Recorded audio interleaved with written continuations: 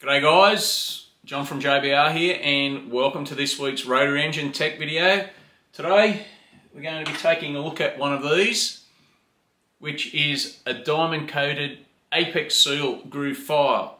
These things have been around for quite a while now, so some of you guys have probably seen them before and possibly even used them. This one here, it's one of the very first ones that Xtreme Rotaries made. I've had it for 10 years. It's still going strong and works like a champion. It's one of the first design ones. It's got the diamond coating only on one side, not both sides.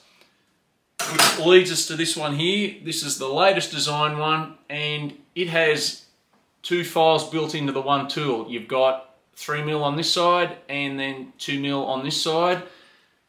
That will allow the file to work with the early style 12A or 13B rotors with the 3mm apex seals, or the later model turbo stuff with the 2mm grooves.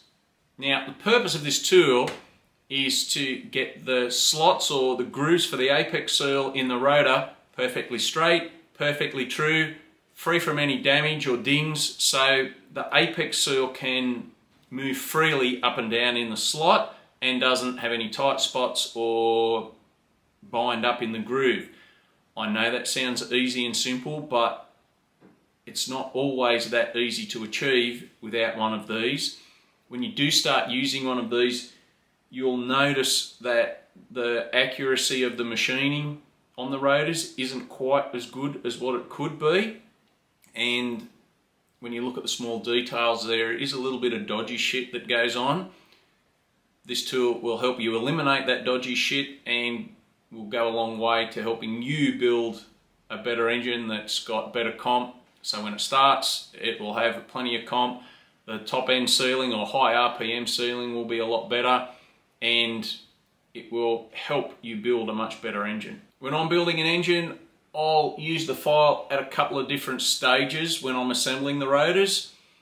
First stage, when I pull the rotors out of the parts washer and everything's clean and I sit them on the bench, I'll run this through the grooves to make sure that there isn't any dings or damage to the grooves and there's no carbon that I've missed when I've cleaned them. Now, it is quite common for rotors to get dinged and damaged, and usually it's always the tips of the rotor or the apex seal grooves that are the first ones to cop it. So if you do have any rotors that have marks in the grooves, such as this one, you can run the file through here and it will square the groove back up again and take out all the dings, so the apex seal can move up and down in the groove nice and freely.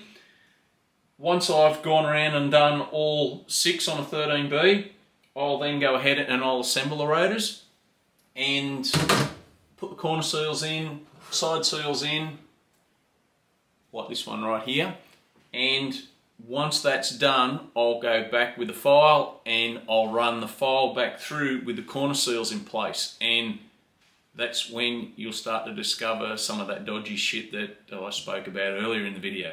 When you run the file back through the apex seal groove once you've got the corner seals in place, you'll soon discover that not all rotors have been machined perfectly. It's actually quite common for the apex seal groove and the corner seal groove to be not perfectly aligned. Mazda do a pretty good job of machining these rotors, but in a lot of instances it could be a lot better. And here's something for you to think about.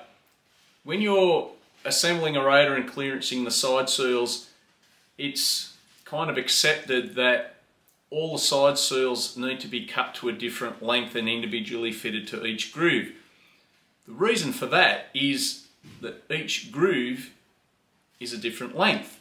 Now, if Mazda could manage to get the machining on the rotors perfect, each groove would be in the same spot, each groove would be the same length, and they could make side seals that were all a perfect length out of the packet and you just drop them in, but that's not the case.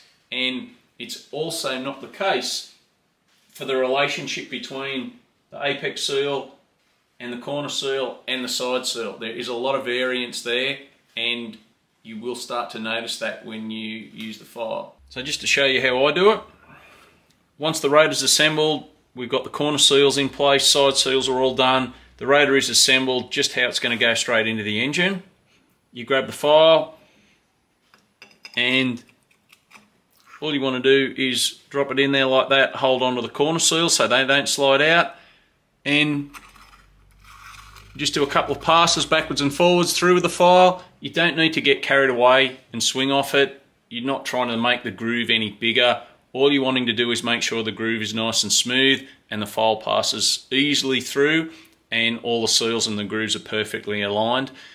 If there are any discrepancies in the alignment of the corner seal groove to the apex seal groove, or the slot in the corner seal isn't perfectly in the middle, which is another issue in itself, this process will eliminate all of those things. If there is something that's out of whack, you will feel it as you drag the file through.